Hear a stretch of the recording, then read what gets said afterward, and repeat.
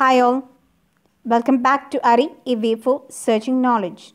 Today we are going to learn some of the basic tools used in the managerial economics. Okay, so some of this managerial economics tools like incremental principle, EQ marginal principle, opportunity cost principle we already learned in the previous lectures.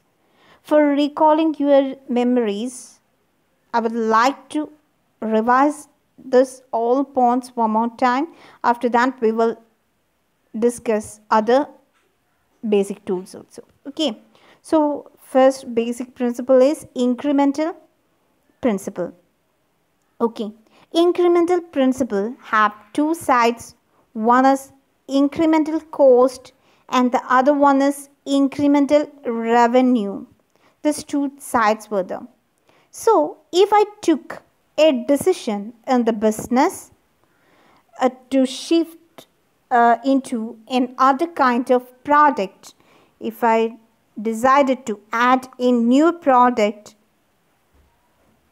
to the existing product, okay, so you know that it will cost, its cost will raise, like that its revenue from that also will raise. This is called incremental principle. Through our decision, if the cost or the revenue increased, it's called incremental principle. Okay. Then EQ, the second one is EQ marginal principle.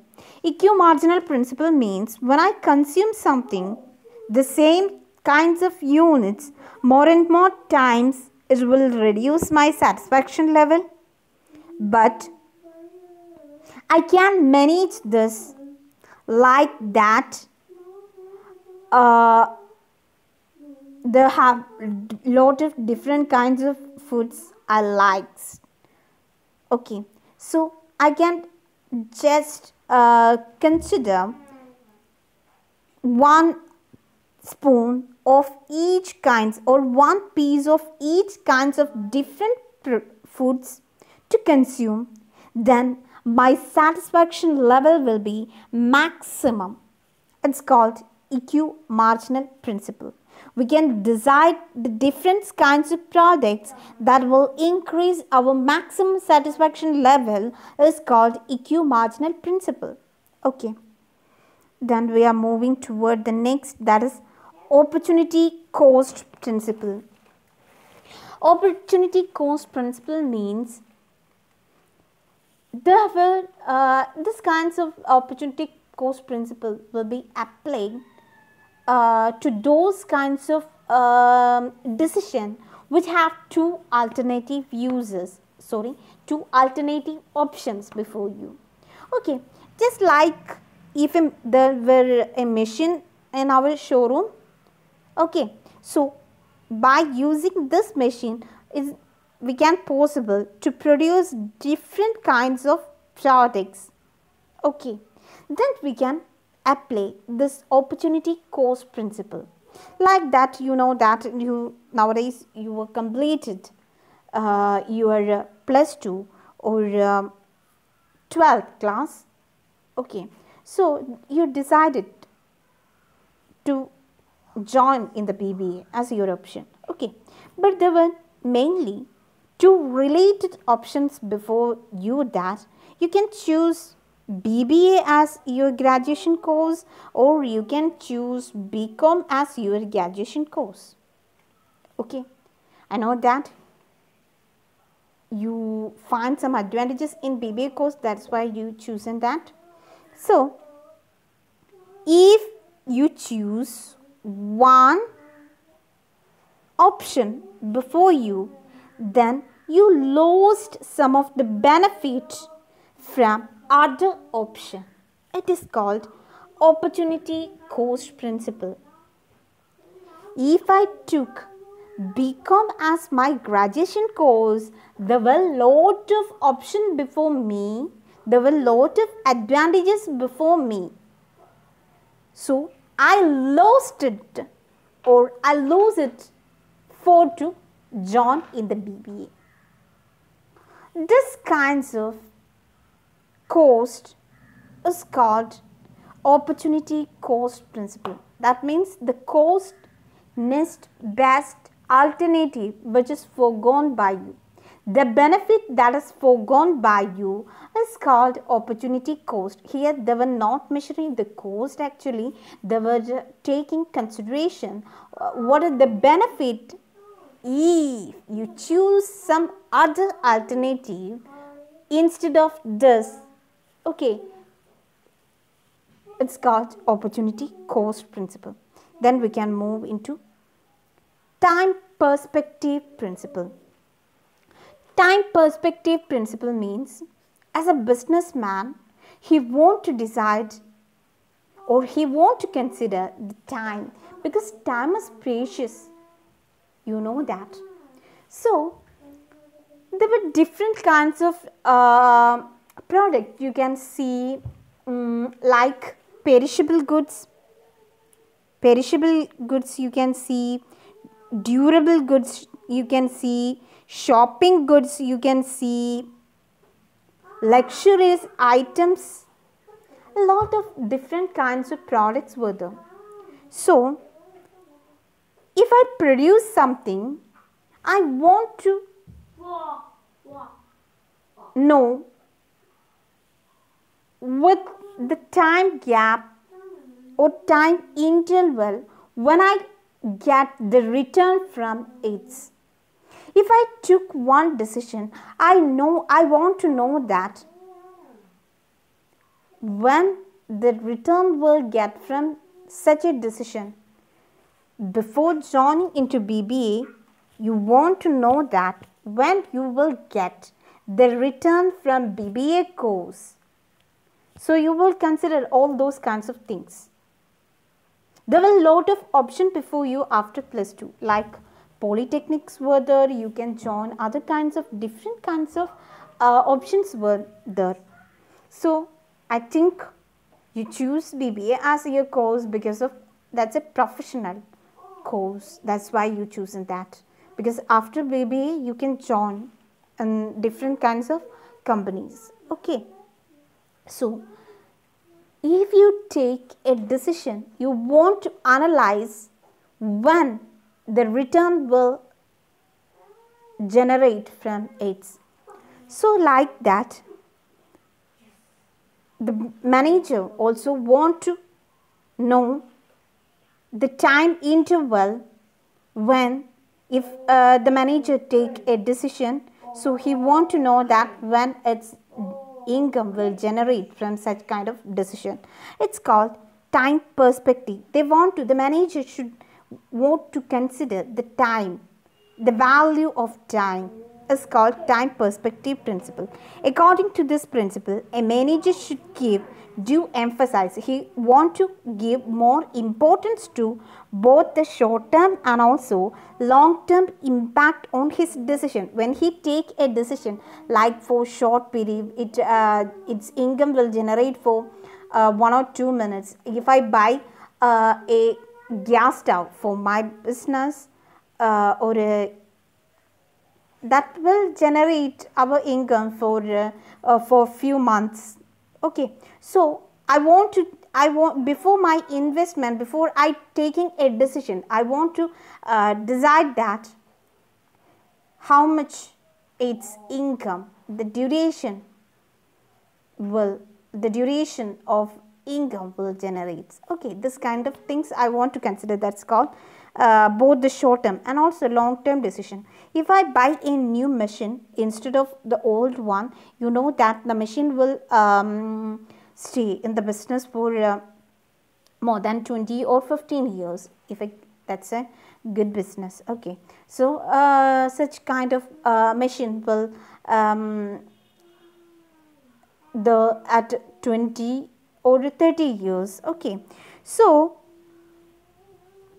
I want to consider all those kinds of factors which will affect my long-term investment decision and also short-term investment decision. Short-term investment decision means income will generate for 2 or 3 months. It's called, if I buy one one food item for the workers, its income, it's we can see it's if it's energy oriented products, we can see its duration, the time period for that energy will extend up to 1 week. Okay, so that's kind of things I want to consider. That's called short term decision. But long term means we are taking this kinds of decision for a long period in the business. It's called long term periods decision. Okay, so here you can see short term investment decision and also long term investment decision. This kinds of this the factors that were considered in it, we will discuss in the further classes. Okay, so next one is discounting principle. Discounting principle, you know that the time value of money is very important. If I invest 1000 rupees today, when its income will generate after 3 years, if I got thousands only from its after 3 years, does it have value like before 3 years when I investing it? No. Why? If you ask your parents or grandparents, do you know 50 paise or 25 paise? They will answer to you that they had bought a lot of things with this paises. So, but now we can't possible to buy nothing with this amount. So, what I like to see that the time value of money. A rupee today in our hand is better than tomorrow. If I get today 1 rupee today, I can reinvest this amount in other project. 1 rupee, I just assume 1 rupee. You can take it as 1 crore, 1 lakh as you like. Okay, so a 1 rupee today is more valuable than tomorrow. Maybe tomorrow 1 rupee have no value. Maybe. Okay. You know that. Like, okay. So, what I want to consider, I want to mention that the time value of money is very important when I took some kinds of decision. So, if I buy something or if I invest in something, if its income generates soon is very important. That's called discounting factor. If you can, I know that you hear the proverb like one bird in your hand is better than 2 birds in the bush. You know that there were more birds in bushes. Okay, but if one is in your hand, that's more better than 2 birds or more birds that flying in the sky.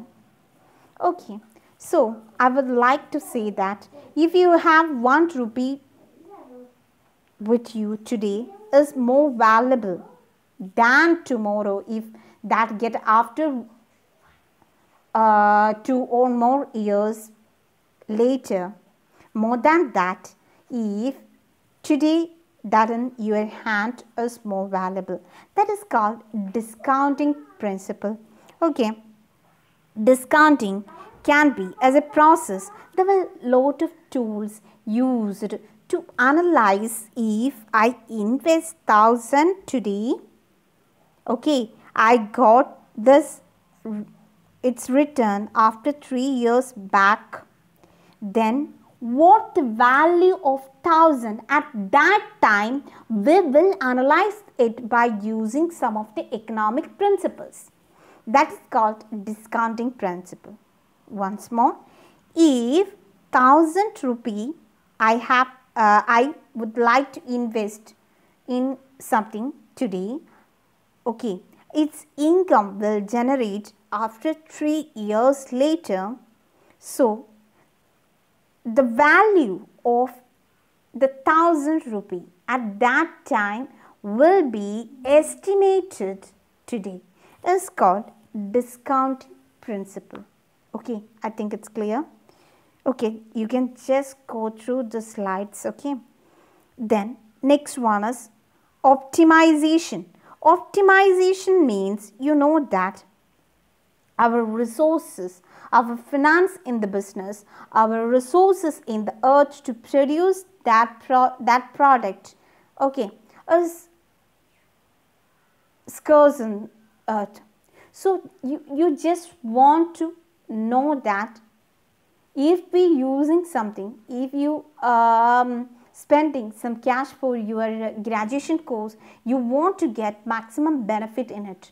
Like that, there were a lot of objective within the business also. So before investing in, or we want to ensure the maximum return from it, it's called optimization. Optimization simply means maximum use of the scarce resources is called optimization. Scarce means limited.